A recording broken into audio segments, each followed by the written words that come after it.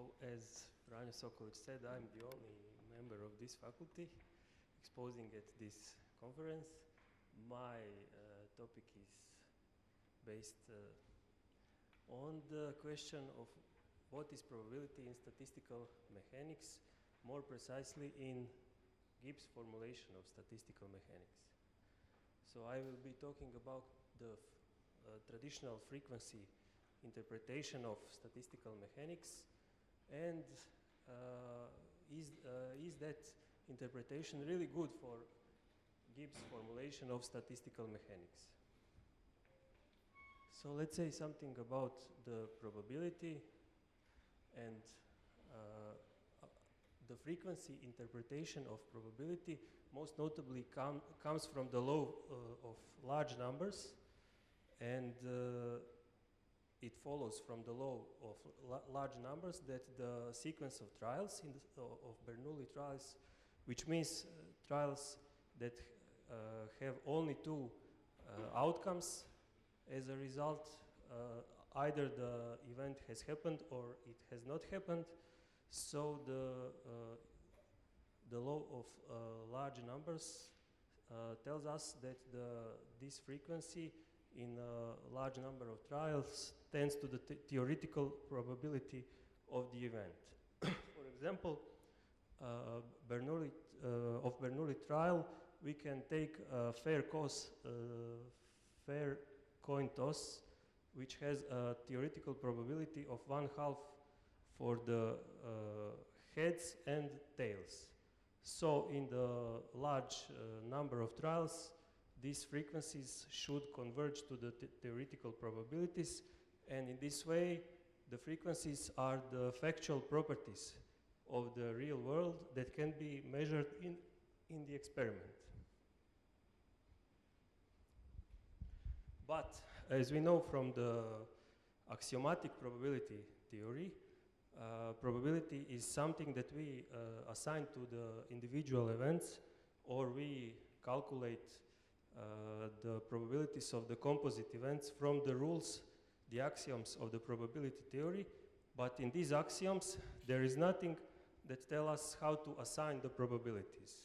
So this law of large numbers is really only a rule that tells us how to translate the theoretical probability to the estimated frequencies in the experiments.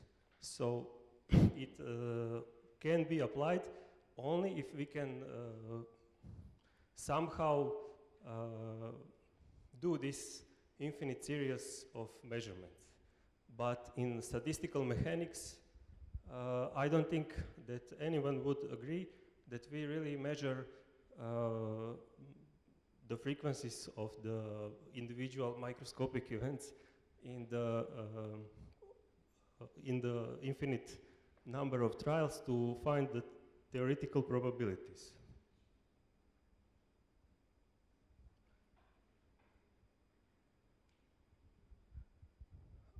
In the statistical mechanics, we really try to predict the results of the experiments or draw inferences from these experiments if these experiments are done under what appears to be identical conditions. This means really that they are done on the ensemble of the identical systems. So the traditional expositions define the probabilities having this in mind as a limiting frequency in independent repetitions of a random experiment. But the essence of the Gibbs formalism is that no probability is just simply a frequency, and we will see now how the principle of maximum information entropy allows this justification of the probabilities of the Gibbs formalism without any kind of use of the ensembles or frequencies. This is done in the framework of predictive statistical mechanics, which is really statistical mechanics based on the maximum information entropy principle. Let's say something about the information entropy. For us, the most important that it is a measure of uncertainty. Some people really define it as a measure of amount information, but in this probabilistic context, it is more precisely defined as a measure of the uncertainty represented by the probability distribution. And Shannon has proved that the only function satisfying these three reasonable conditions is the above function p log p summed over the all possibilities. These three conditions are really sometimes called the consistency conditions, and they allow they uniquely define or determine the form of this function, which is called the information entropy.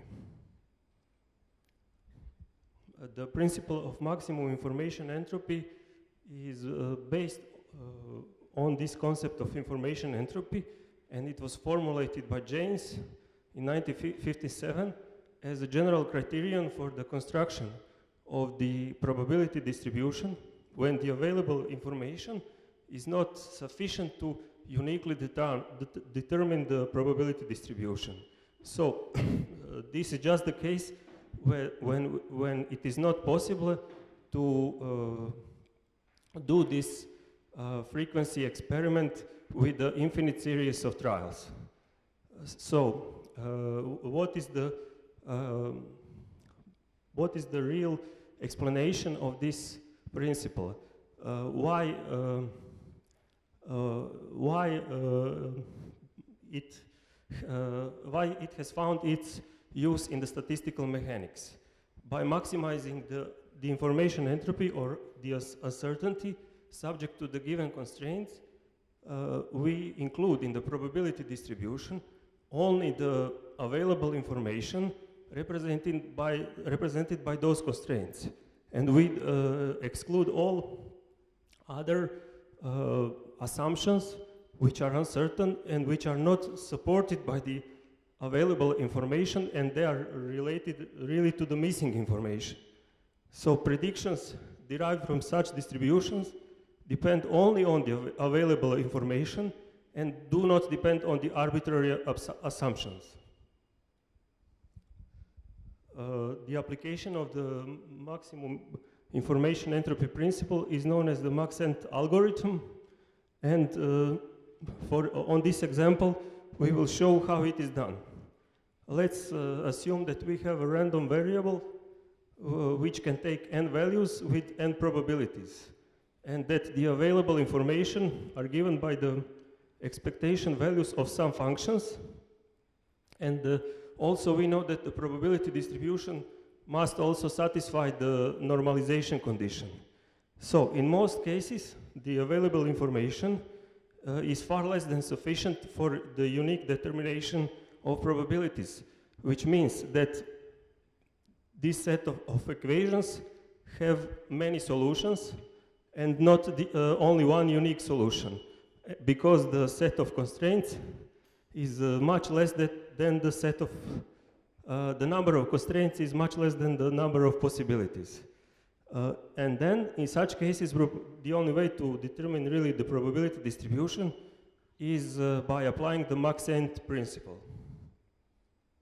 So it is done by maximizing the information entropy subject to given constraints, most easily by the method of Lagrange multipliers, by finding the unconstrained maximum of the function I, where the lambdas are the Lagrange multipliers. This gives the Maxent probability distribution that maximizes the information entropy subject to the given constraints given by those expectation values, which is of the familiar form, which looks like the Gibbs ensemble.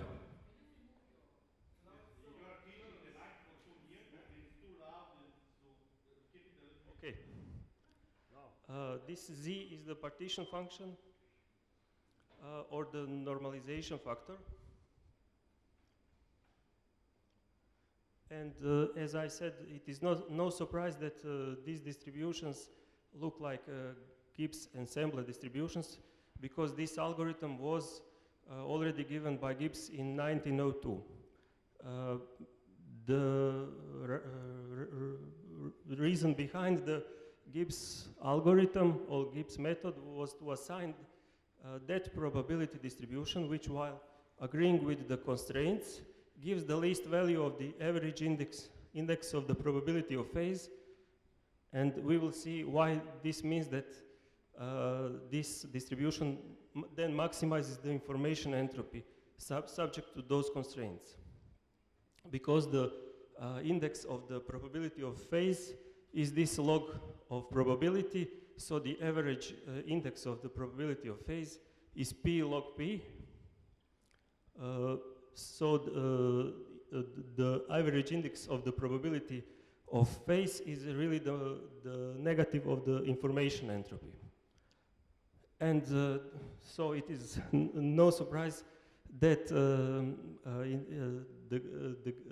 our max end probability distributions really look like the Gibbs ensemble distributions.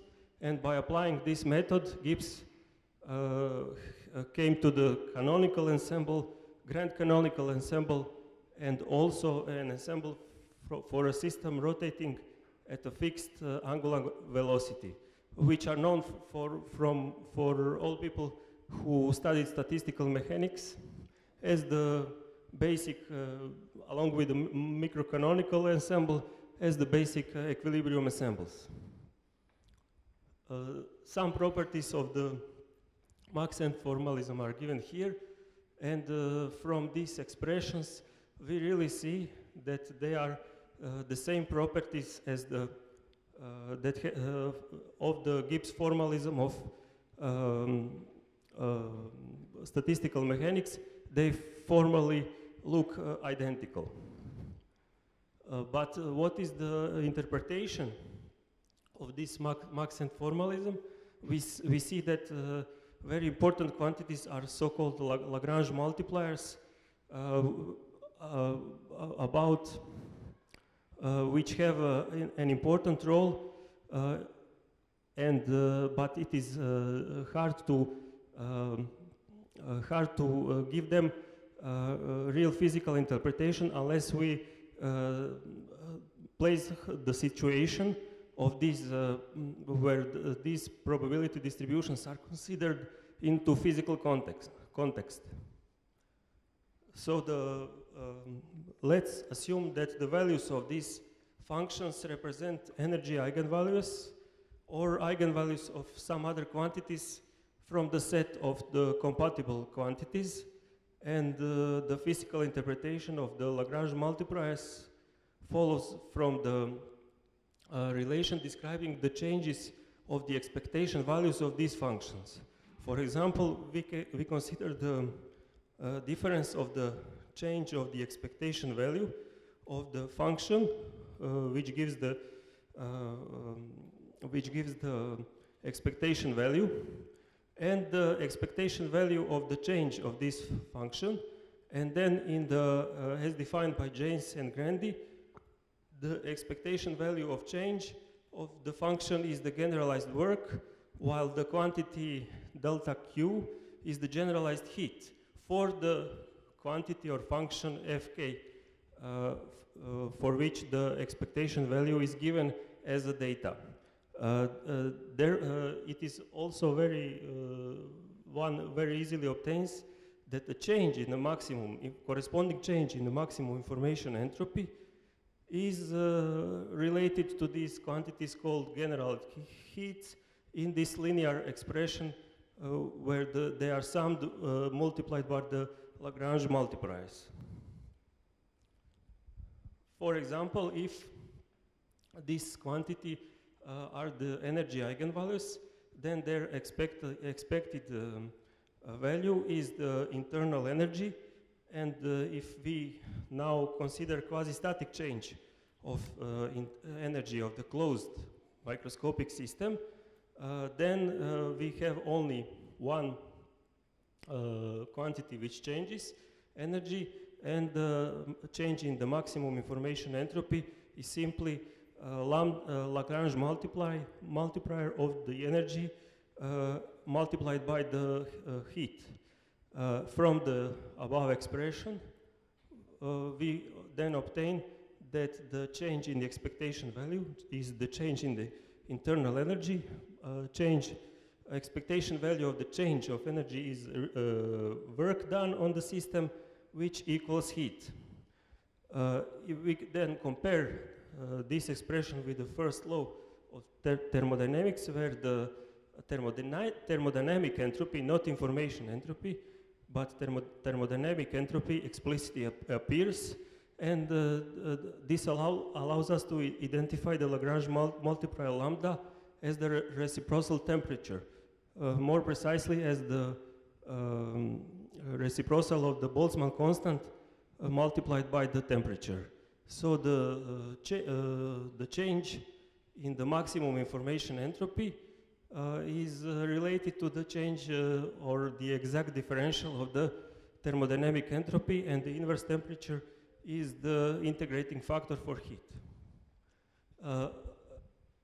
Confirmation of this interpretation follows easily by introducing now found Lagrange multiplier lambda in the Mach-Cent distribution, and we see that we obtain the Gibbs canonical distribution that describes the closed system of known temperature in equilibrium with the environment, and also from the Mach-Cent formalism we then obtain as a derivative of the logarithm of the partition function over the Lagrange multiplier, we obtain the expectation value of energy or the internal energy. And it is we also know that it is not hard to obtain by considering the open system in analogous manner. We obtain the Gibbs grand canonical distribution as a Mach-Cent probability distribution. So we have now given the physical interpretation of the Mach-Cent formalism, but what is the simplest interpretation of Gibbs formalism and also the Mach-Cent formalism in relation to frequencies, or the frequency interpretation of probabilities?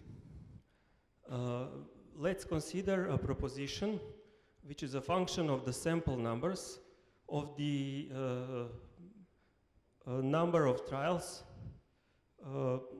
where we have m possibilities for each trial. So the sample numbers are given by n with indices 1 to m.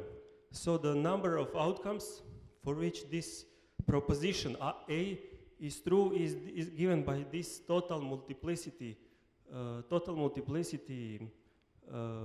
number given by the sum over the individual multiplicities of distributions of outcomes with the same sample numbers.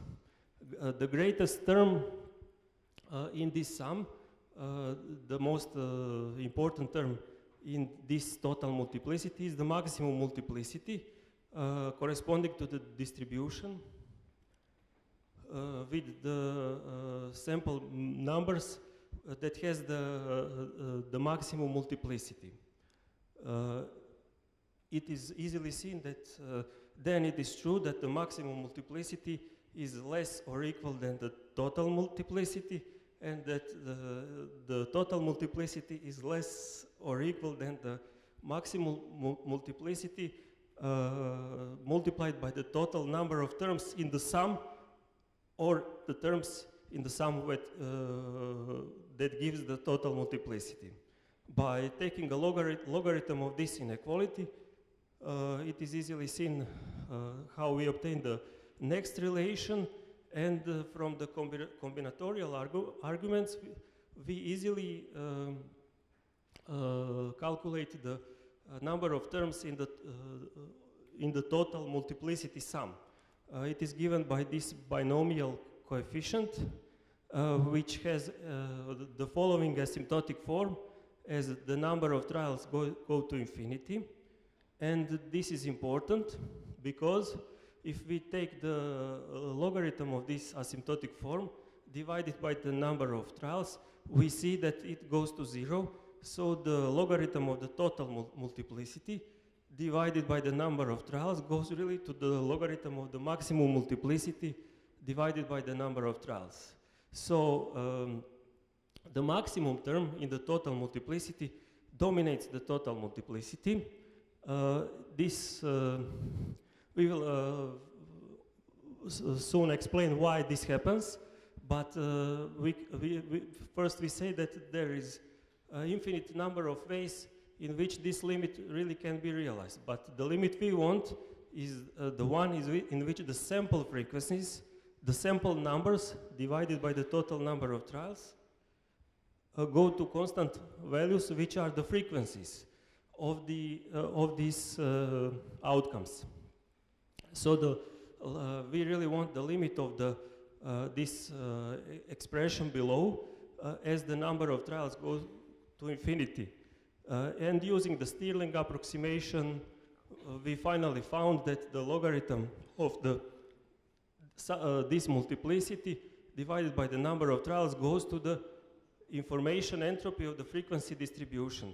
So in such a limit, as I have already shown, we have that the logarithm of the total multiplicity divided by the number of trials goes to the logarithm of the maximum multiplicity divided by the number of trials, which is equal to the information entropy.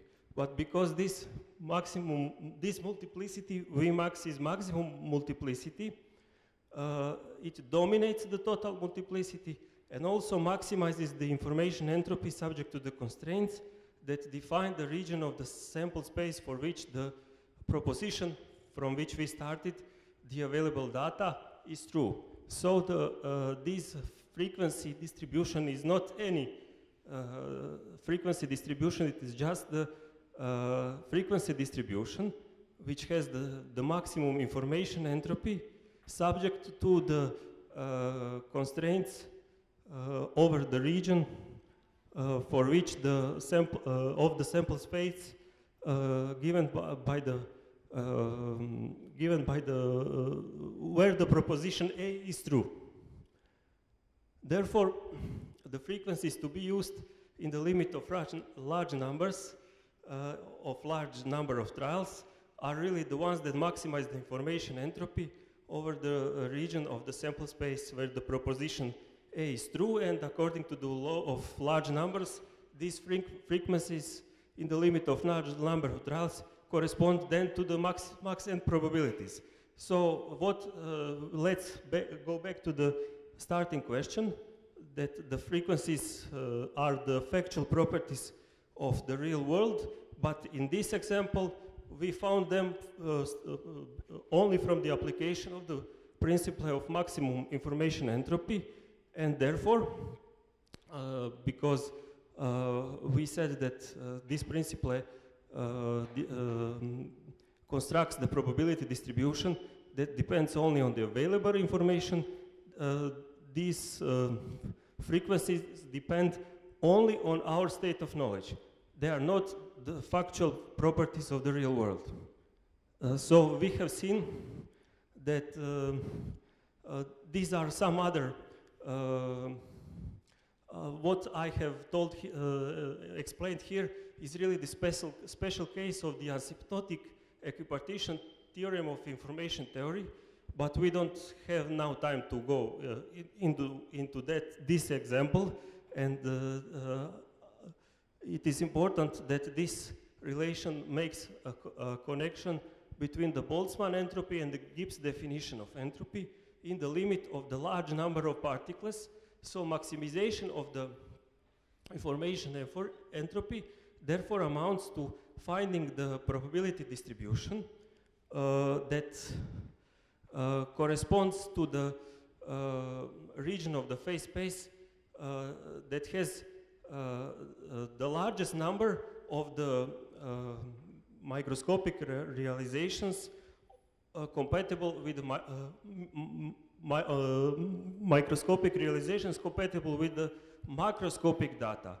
So it really predicts the behavior that can happen in the greatest number of ways compatible with the constraints. So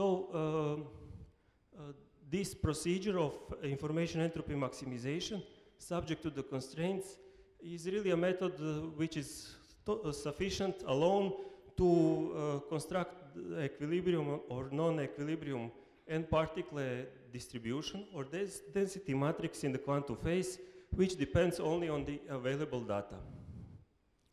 So conclusion, in the conclusion we can say that we have just seen that the probabilities in statistical mechanics, especially in the Gibbs formulation, cannot be simply interpreted in the frequentist context. Probabilities, at least in the Gibbs formalism of statistical mechanics, are not simply frequencies of the ensemble of the large number of systems. They are description of our information about the individual system. And this is even more true in case of non-equilibrium systems and irreversible processes, where justification, physical justification for non-equilibrium ensembles as a physical fact via equations of motion and well-known ergodic theorems is almost impossible because the ergodic hypothesis depends on the infinite amount of time that must be on our disposition to follow the evolution of the system, and in the non-equilibrium situation, system changes in time, so we don't have really such possibility. And we have also seen that Mach-N formalism is really a logical extension of the Gibbs method to non-equilibrium situations, and it leads to the relevant statistical distributions which depend only on the available information, and it really does not depend on any kind of frequency interpretation of probabilities.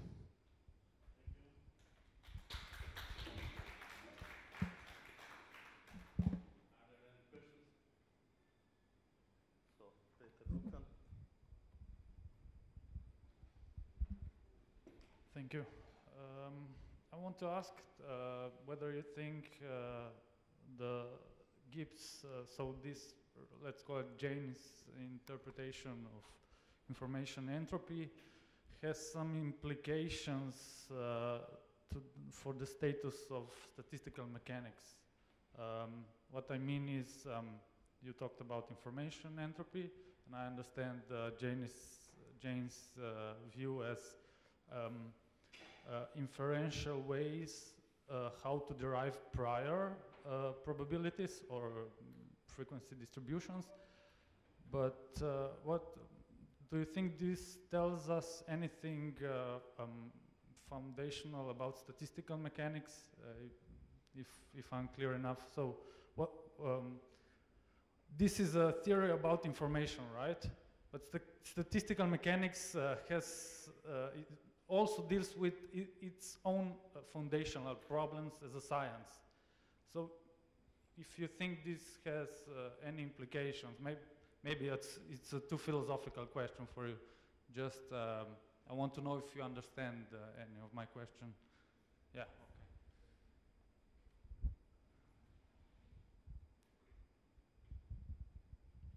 I think that this is the simplest interpretation of statistical mechanics, and it really people always find a counter argument. How can the system depend or its states or on the status of our knowledge about it?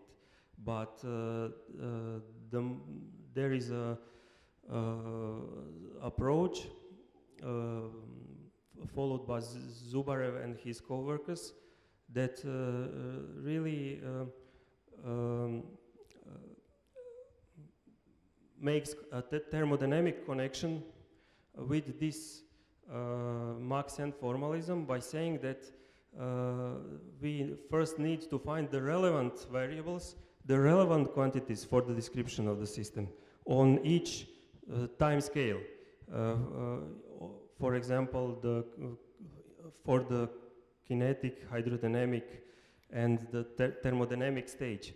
There are different relevant variables, so it is important for the predictions to have the data about the relevant variables. All the irrelevant variables are unimportant for making the predictions which are interesting on each of these time scales.